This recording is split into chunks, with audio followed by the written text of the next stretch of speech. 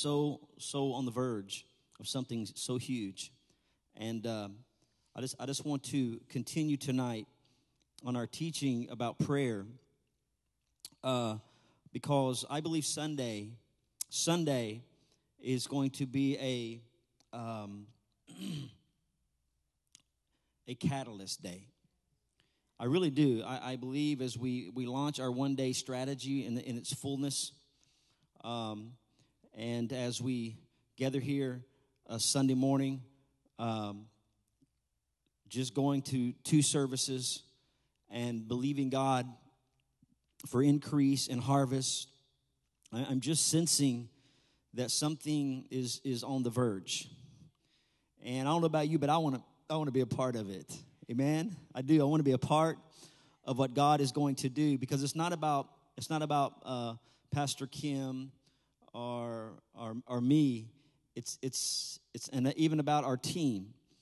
It's about the kingdom of God being demonstrated in the earth, and it's about a city being awakened to the reality of God's presence and power. And so I just know it is such an important moment. It's a threshold. It's an entering into a new season. And if you're not familiar with the one-day strategy, then we've been talking about it for weeks, and about how God challenged us to challenge the people of God to give one day a week to God. And if we would all give God one day, amazing things would happen. Our life would be tremendously transformed by God. And I'm totally convinced of that. Amen? If we give him the first day of the week, if we'll give him the Sunday morning experience, where we experience revival, we experience the power, the presence of God together. And then in our first service and our second service, and then in our first service, we're going to be having our classes that are going to be going on, our life courses that are going to disciple, that are going to encourage, they're going to strengthen. Right now, we're going to be strengthening marriages. We're going to be strengthening prayer lives, our Fresh Start and our Finish Strong class, discipleship classes. I mean, they're going to be going on during the first service, and then all those folks, along with others, will come and be a part of our second service. And then then Sunday night is our discipleship experience. And through our life groups, they're going to be going all over the city. We're excited about that. We have some new life groups. We have some new leaderships. It's going to be wonderful. And if you're not a part of a life group yet, I encourage you to become part of a life group. And I'm sure there'll be opportunities Sunday to get connected with that. And I think there's even information out there right now. You can look at all the life groups and where they're at, where they're going to be meeting, and what time, and all that. And then Invade is going to be taking place Sunday night. It's their Sunday night premiere. Amen.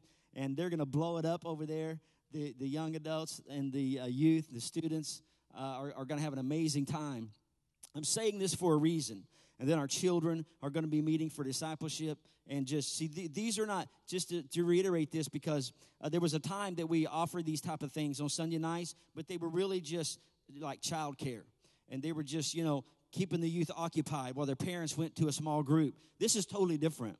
This is going to be a revival and discipleship experience for our youth and our young adults and our children, and they're going to get so much. Amen. Matter of fact, what they're getting tonight, right now, they're going to be getting on Sunday night. And we're just believing that God's going to raise up a movement, amen, through the Invade and the student ministry, and it's going to touch a city. I believe that. I believe that so strong in my spirit. And so, see, I'm going over this because I want us to understand how huge this is. It's not just an idea. It's not just another way of doing church.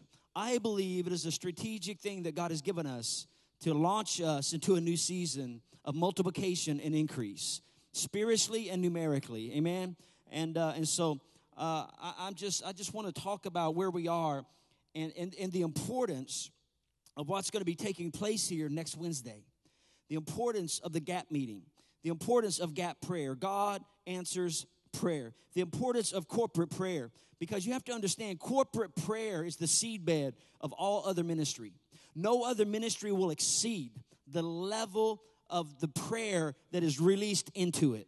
Did you get that? This is important because now that we have a strategy, now that we say this is what we're doing, please understand strategies don't build the kingdom. Strategies don't advance the kingdom. Prayer advances the kingdom. Amen? And so this is important. What we're going to be doing here on Wednesday night is the engine that's going to move everything forward. Yes. It's what makes it from just being another idea to being a strategic thing that God, in the spirit that God has set up for the moment that creates a new season. And so I want to work on that, just a little bit tonight. This year our theme is love God, heal people. And as I go over that over and over and over in my spirit, I see where this really relates to where we're at right now. Excuse me, and what God is doing. Our faith is put on the fact that this year at Fresh Start Church, we will love God intimately and heal people deeply. That we will love God intimately and heal people deeply. Our theme verse, Matthew 22:37 and 39 says, love the Lord God with all your heart. Love your neighbor as yourself. Love God intimately and heal people deeply. This is what we're learning so far this year, is that our God is a heart God. Our God, God is not a head God. He's a heart God. And the greatest commandment is that we love him, not with our head, but with our heart. He is a God of passion. Amen. He is a God that wants us to be passionate and to be intimate with him. And one of the avenues in which that takes place is prayer. Prayer is huge. Matter of fact, you really cannot have an intimate relationship with God without a prayer life. See, God is a heart God. He's a heart God. And I want to just look at a verse that's so powerful. It's only 3 words long, but it's so powerful. 1 Thessalonians 5:17. Paul says, pray without ceasing. Pray without ceasing.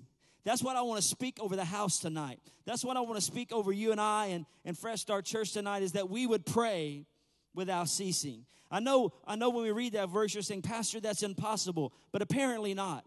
If it was impossible, Paul would not have made that command. That's a command. The way that statement is put together, it's a command. He's calling for continued prayer. Pray without ceasing. And so what Paul is doing here is he's calling us to go beyond. Calling us to go beyond the activity of prayer to living in the attitude, in the atmosphere of prayer. See, there's something greater than just the activity of prayer. It's an attitude of prayer. It's an atmosphere of prayer. Every church ought to have an attitude of prayer. Every church ought to have an atmosphere of prayer over it. Amen. In modern church language, we call it a prayer culture. Jesus called it a house of prayer. Amen. It is this attitude and it is this atmosphere of prayer. So he's calling us to this. See, I want you to understand, guys, prayer is not an option. It is a necessity. In Luke 21:36, Jesus said, when he was talking about the end time, right in the middle, at the end of at a teaching of end time theology, Jesus says, watch therefore, in Luke 21:36, watch therefore, pray always. Somebody say, pray always. He said, pray always. And then in Luke 18:1, Jesus said in a parable that men always ought to pray and not lose heart. Men always ought to pray. Always ought to pray. And then in Ephesians 6:18, he said, praying always with all prayer. See what Jesus was giving us here. And then along with Jesus comes Paul, the great apostle, in Ephesians 6:18, begins to give us an end-time strategy. He begins to say, when we get to the end of this thing, the most important thing the people of God can do, and the most important thing the church of God can do is pray. And not just pray as an activity, but pray always. Pray always. And so in Ephesians 6, he's telling us there, along with this parable in Luke 18:1, when Jesus talks about the men ought to pray and not lose heart. He's giving us insight, and he's telling us spiritual warfare is this: either you pray or you lose. Either you pray or you lose. It's simple. Either you pray or you lose. You're not gonna come out on top in end time spiritual warfare unless you pray.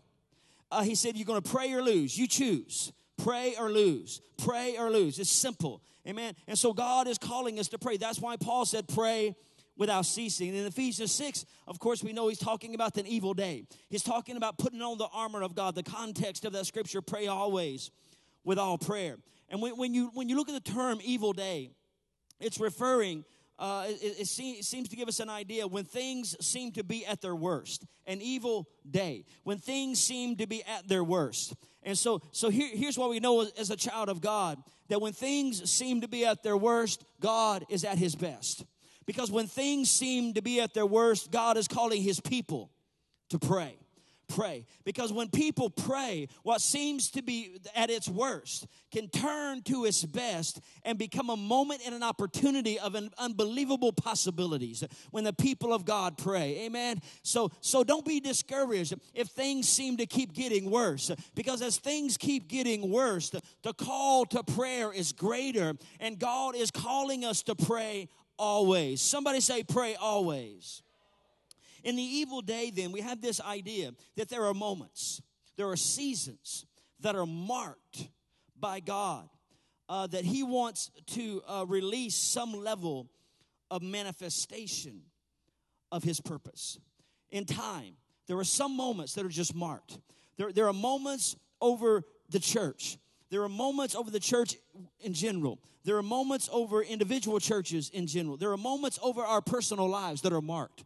They are marked. There are seasons that God has already set up. This says, this is where I'm going to step into their life, and I'm going to manifest into their life, and I'm going to reveal myself to them at a level that they have never seen before. There are moments that are marked, but you have to understand that these moments that are marked are moments that Satan will do his best to stop.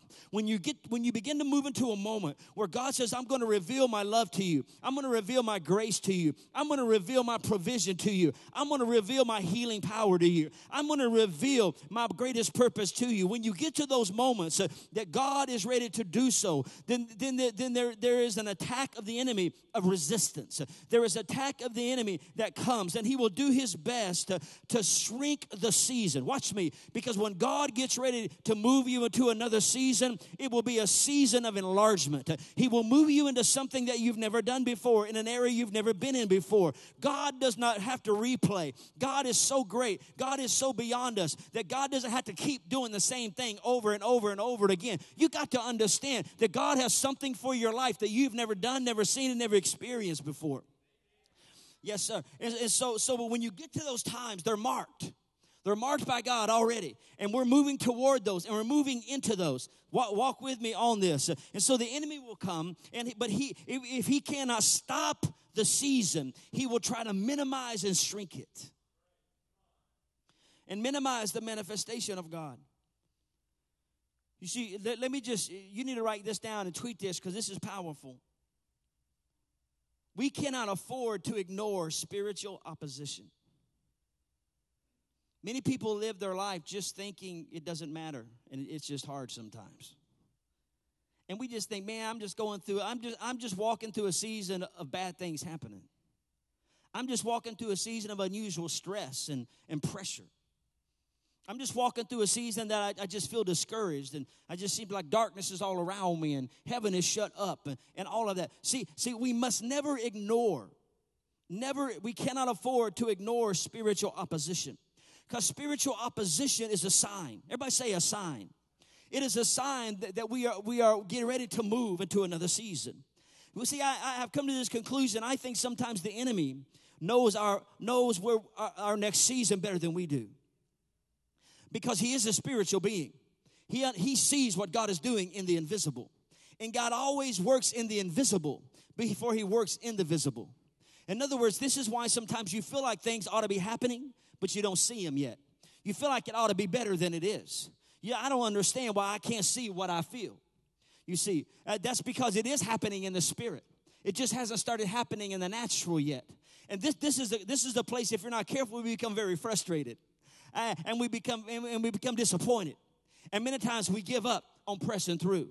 But see, you've got to press through, because eventually you got to pull out of the supernatural into the natural, so you can see what you've been feeling, what you've been knowing, what you understand should be happening all the time. Yes? Yes. And so, but this is when the enemy comes. And it is, watch me, it's toward the end of a season, just before a new season emerges, that spiritual resistance is its most intense. Now, that will mean different things for all of us because of the life that we lived in the way the enemy has attacked us. Many of us have walked through different seasons of trials and temptations and different difficulties in life that have framed our way of seeing and our way of moving forward. Failures and disappointments and things that have come our way. And so you must understand, I can't identify what that is for you, but you will know it because it keeps coming back.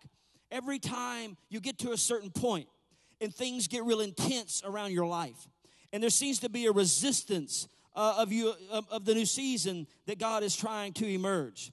But I want to encourage you that resistance doesn't come at the beginning of a thing. It comes at the end of a thing. It doesn't come when you launch out. It doesn't come when you step in. It comes when you get ready to step out into. And there becomes a resistance trying to contain us, trying to limit us, trying to cause us to stay where we are. You understand this.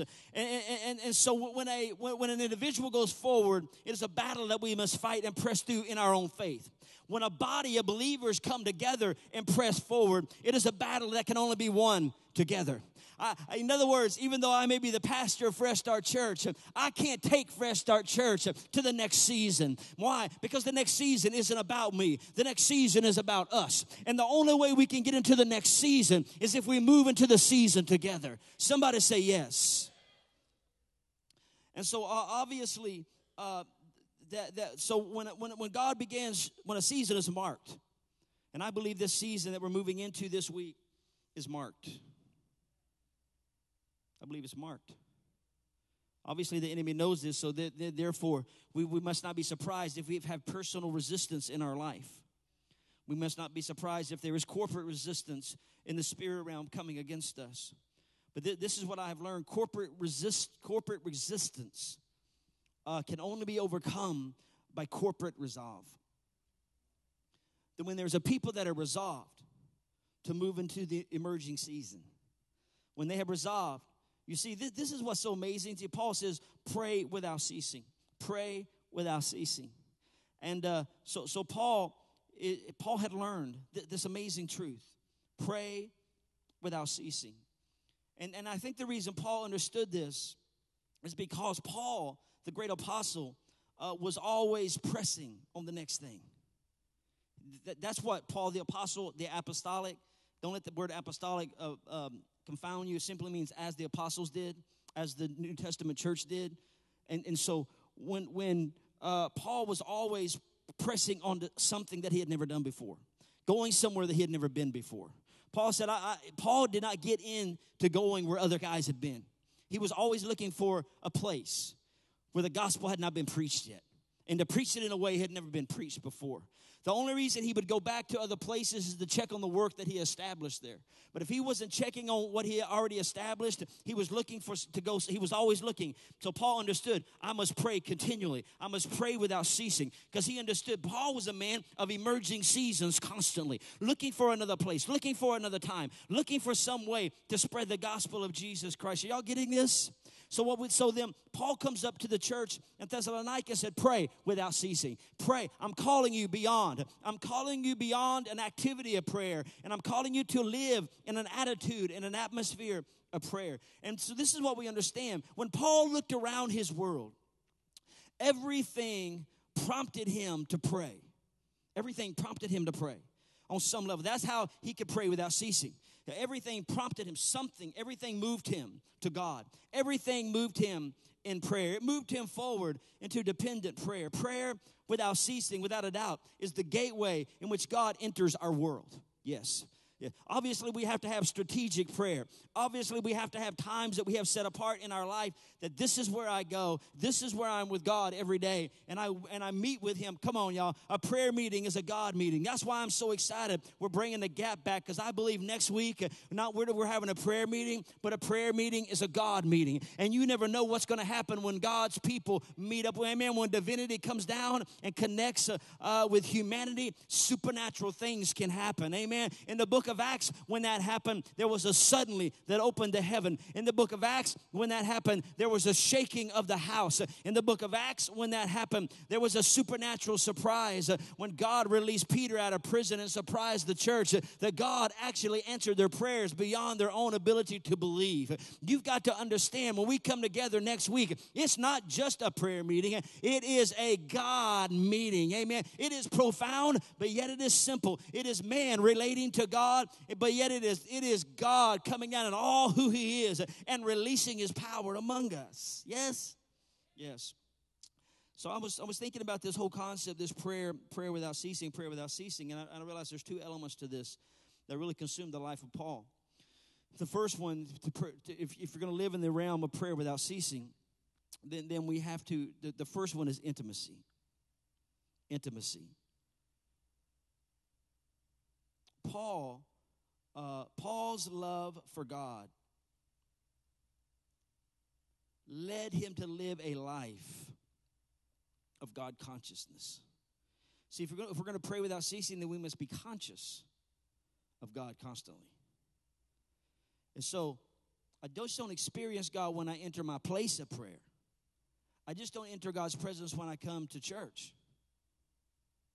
But I must be conscious of God at all times because God is with me everywhere I go.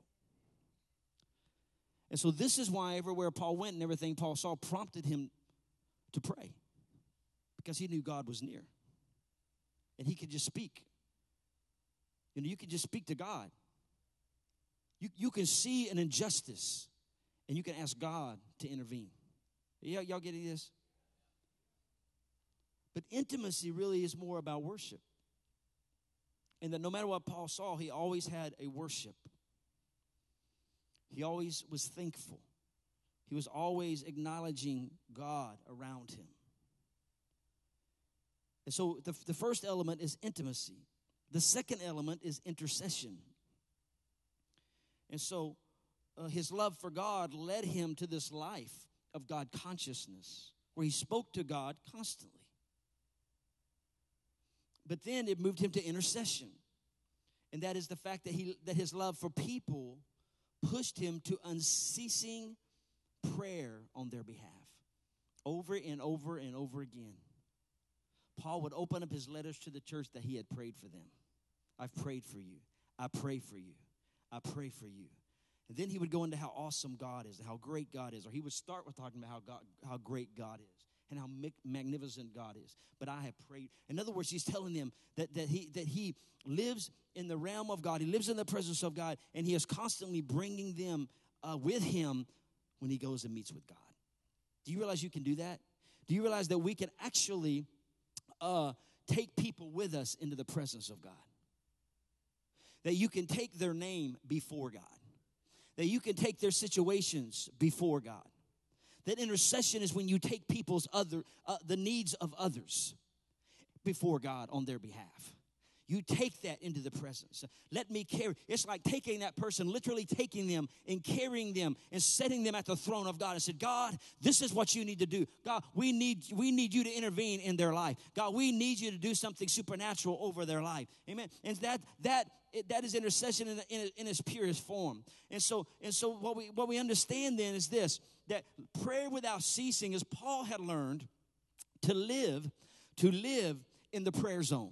Paul had learned, or the throne zone. Paul had learned to live in the throne zone. Paul had learned to know what it means, that any moment he could loose a prayer. He didn't have to press into the throne. He was there. He lived in it. He lived there. He was right at the throne of God constantly. That's where he lived. See, please understand, Jesus willingly went to the cross so we could boldly go to the throne. Amen. God's looking for some people that boldly go to the throne. Amen. God's looking for some people with confidence.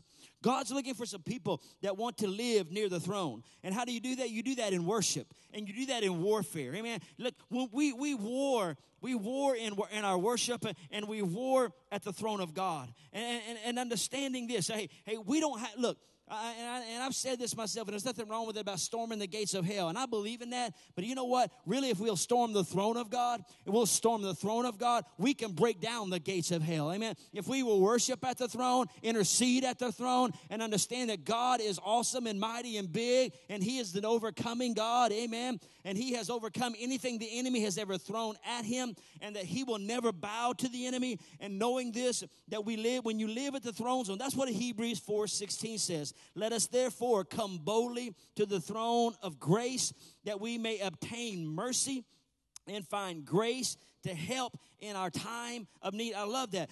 He's talking about boldly to the throne, coming boldly to the throne. Why? That we might obtain. that we might obtain, that we might grab hold of mercy, that we might grab hold of grace. Amen? And so this was so powerful to me when I was looking at this, and I thought, well, what does it look like? What does it look like to pray without ceasing? What does it look like to live in the throne zone? What does it look like to live in such a level of God consciousness that you're always worshiping and yet you're always warring on the behalf of others? Amen. What does that look like? What does it look like to come boldly to the throne of God? And what will you experience there? And there's three things I want to share with you real quickly tonight. Number one is relationship. Relationship. I know this may sound simple, but I want to go over it and over it and over it. Again, relationship is the entryway to experiencing the throne, the power, and the authority of the throne of God. Relationship means we have great authenticity or greater authenticity in our relationship with God.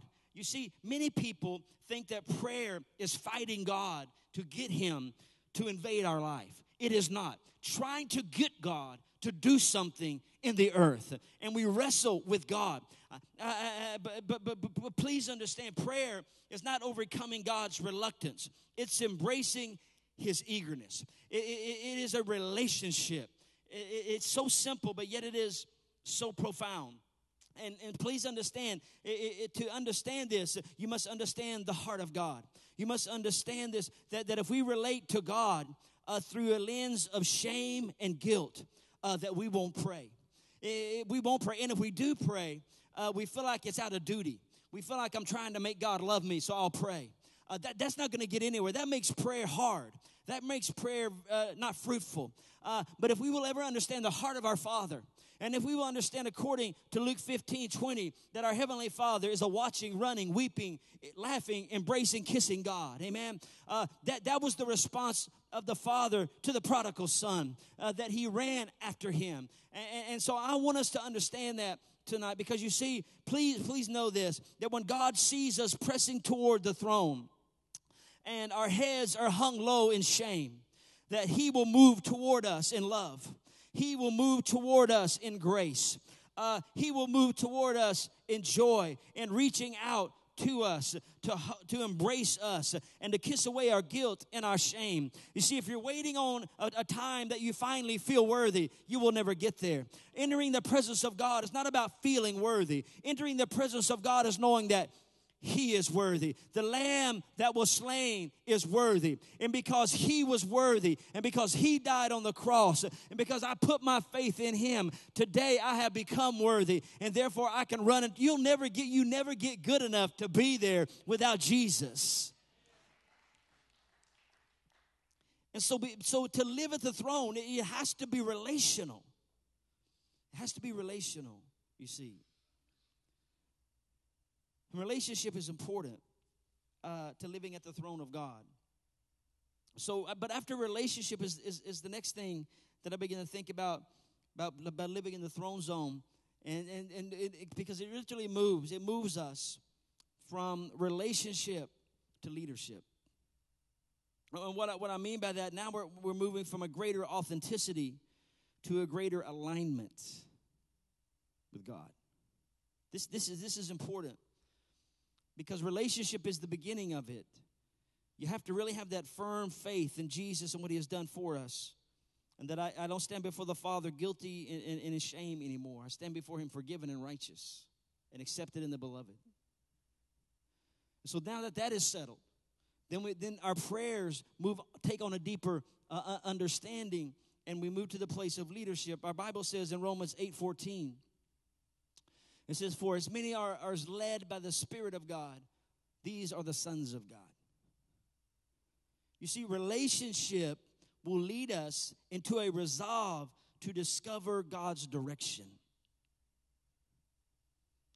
I want to know, where are you headed, God? What are you doing, God? You see, this gives us power for impact. This is what we receive at the throne.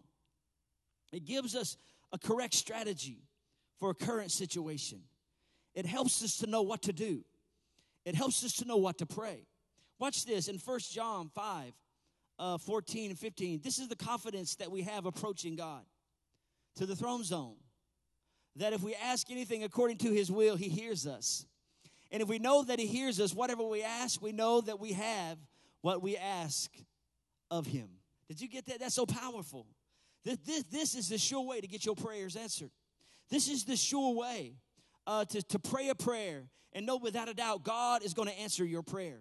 You see, what it's teaching us here is that the closer we get to God, the more we pray right. And the more we pray right, the more we will receive. The Bible says you have not because you ask not. You have not because you ask amiss. You're asking me stuff that has nothing to do with what I'm doing right now. You're asking me to do stuff over your life. That's not even what I'm doing right now. That's not what even I'm trying to do right now. You're asking me to do stuff in your church. I'm not even doing that right. I'm not worried about that right now. God has said, this is what I'm doing, and this is my plan. This is what I've marked the season for, and now I need somebody in the earth to get close enough to me to hear what I'm saying so they can say it back to me so I can do it. That's simple, isn't it? Yes. It's called greater alignment. It's called us getting ourselves in line with what God is saying and what God is doing and what God is speaking. And so he's looking to get some people in that place, you see. And so he's saying, listen, Fresh Start Church, I'm calling you back to the place of prayer. I'm calling you on Wednesday nights together in the throne zone so I can speak to you prophetically, so I can loose my purpose, I can loose my will, I can loose my divine direction. And so you together can speak it back to me. You together can declare. You together can say, amen. Yes, Lord, let it be so. Let it be done. That what I want to do will be done in the earth. Amen. And so I'm so convinced of this. And I'm so excited tonight what God is getting ready to do over the house that I just was so filled with anticipation about Wednesday night, about getting started. Amen. I've been holding back. I've been wanting to do it last week and this week. And I'm like, no, we got to wait. Because God is getting ready. It's a moment. It's a marked time. And when we gather in this place next Wednesday night, it's going to go boom.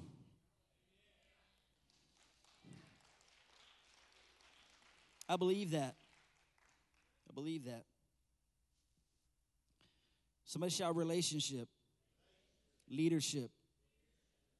See, the greater our relationship, the more we desire the leadership of God in our life. And then that brings us to the last one tonight, and that is partnership. Partnership. Greater authenticity, greater alignment, and then partnership is greater authority.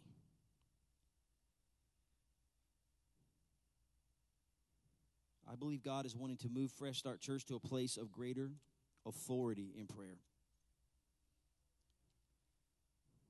Living in the throne zone, we're right there all the time. We're right there all the time. And so wherever we are, though Fresh Start Church may be spread all over a city, and there's hundreds spread all over a city, prayer is going up. We're constantly, continually praying. The Jesus in you, the great intercessor, is praying, speaking, crying out through you, through me. And when we come together, the Jesus in you and the Jesus in me, all of us come together and we bring that spirit of intercession together. The great interceder that is in you, the great interceder that is in me, when we come together, oh, come on. I'm talking about partnership. I'm talking about twofold partnership, and that is our partnership with God and then our partnership with each other. Our Bible says in Romans 8:17, watch this, and if children, then heirs of God, joint heirs with Christ. And if indeed we suffer with him, that we may also be glorified together. Yes. See, please understand that God is into partnership. God could do anything he wants to do at any time, but God has chosen to partner. He has chosen to cause us to be co-heirs with Christ Jesus. He has brought us into the family business. He has brought us into this situation. Amen? He's brought us into this deal. And he said, if I can find some people that aren't afraid to suffer with me, then those are the people that I will release my glory on.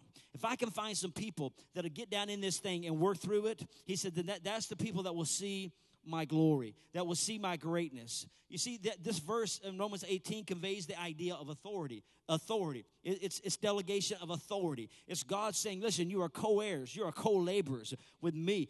We're going to do this thing, and we're going to do it together. God could do it by himself, but he says, I don't want to do it by myself. I want to do it with my sons. I want to do it with my daughters. I want them to step up in the business with me. I want them to work with me and walk with me and war with me. Are y'all hearing me tonight? It's called partnership. And God has always intended to partner with his church. He's always intended for the church to arise, even to a point that God said, there are some things that I won't do until my church arises and will ask me to do it. They have to come into agreement and let it be established on earth as it is in heaven. Yes? And so this is so powerful. When you talk about partnership, you see, this is crucial. It is crucial, church, that our praying is engaged in seeing breakthroughs happen now. It is crucial that we pray at the level that we expect to see things change over our house and over this house. It's important that when we pray, we just don't lose prayers and say, oh, well, there's prayers out there. But it's time we begin to pray at such a high level of authority that we believe breakthroughs are going to happen right now. We know we can pray into the future, but we got to get some things done now before we can ever get to the future. Are y'all hearing me? And right now is a marked time. Evangelist Pat Shasline said it so well. There's been a spirit of containment over this house for way too long, and there's only one thing that's going to break it through, and it's the prayers of the people of God coming together. Anytime God has determined to do something great, he has called his people together to pray. Amen. In the Old Testament, it was called a solemn assembly. In the New Testament, it said he gathered them together in a house, and they prayed. They assembled themselves together, and they prayed. And I want you to know, this is a marked time. This is a season of greatness. And God is wanting some people that will stand up and believe that when they pray, they're going to see the answers to their prayers now. Somebody say now. David said it himself. He said, I would have lost hope unless I believed I would have seen the goodness of the Lord manifest in my time, manifest in my age, manifest in my life. Absolutely, there's some things we'll never see. They will take place after we're long gone. But there are some great things that God wants to do in this age and in this time now. And I can't worry about what's happened in the past, and I can't really worry so much about the future. I must pray in the now and bring breakthrough now. Somebody shout now. This happens when we come into partnership with God. Amen? Amen. And when we come into partnership with each other, it happens. We've all heard the analogy about the elephant and the mouse crossing on the bridge. You heard that? It's this bridge, this great bridge. And this huge elephant is getting ready to walk across the bridge, and the mouse jumps on top of the elephant. And the elephant takes off across the bridge, and as the elephant's crossing the bridge, that great bridge starts swinging and rocking. And so they get to the other side of the bridge, and the mouse flips the elephant on the top of his head and said, man, didn't we make that bridge shake? This is partnership. The fact is, God's the elephant, we're the mouse. But God can shake some things. He just needs some people whose faith is praying for the now, to see things happen now. You see, it's the vision of breakthrough that adds to the immediacy of our prayers. And so what I'm saying is, as we come together, let's believe for immediate results. Because this is a marked time. We've called prayer before. We've had corporate prayer meetings before. We've done all these things before, but there's something special about this moment. I believe it is a marked time. I believe it is a marked time. Because it is a marked time, as we come together, I believe that we can see immediate results. We're going to see immediate testimonies of the goodness of God over your house and the goodness of God over this house. Amen. We're going to see all containment broken off, and we're going to see a release of amazing flow of the goodness of God into the house. Amen. And the goodness of God over your house. I believe that. And so always remember this. Prayer power is available now. Prayer power is available right now. When we pray, we can experience it now. All authority belongs to God. It always has, and it always will. All authority belongs to God. We understand as you go through the Bible that there was a time all authority belonged to God, and that God gave some to man, and then man lost it to Satan, and then Satan had this authority. Jesus came to take it back. Satan tried to give it back, tried to get him to take it from him, but he said, no thanks, I'll wait because I understand before I receive it, I've got to go to the cross, and I've got to suffer a little bit, and then I've got to come up out, and then I've got to go to glory. He said, no, I don't need your kingdom. I don't need your authority, because he understood that when he went through after he went through the cross, and after he went through all of that, that he would receive all authority again back from God, that he would go and take it from Satan. He wouldn't have to receive it from him. He would take it from him. And then he, through the power of the cross at Calvary, he defeated the enemy, and he took the keys back. He took the authority back. And then we all know he took that authority and he gave it to his disciples, representing his church, that he has given us all authority. All authority belongs to God, but now God has given all authority to his church. And we need to take that authority and begin to press for immediate results, and press for immediate breakthroughs in our life. Amen. It's our time to take down the enemy, and it is our time to experience breakthrough. The vision of seeing God's authority now ought to make us pray all the time, because every time I pray, I am releasing the authority of God into a situation that can change any moment. Somebody say yes. Amen. Why don't y'all stand up tonight?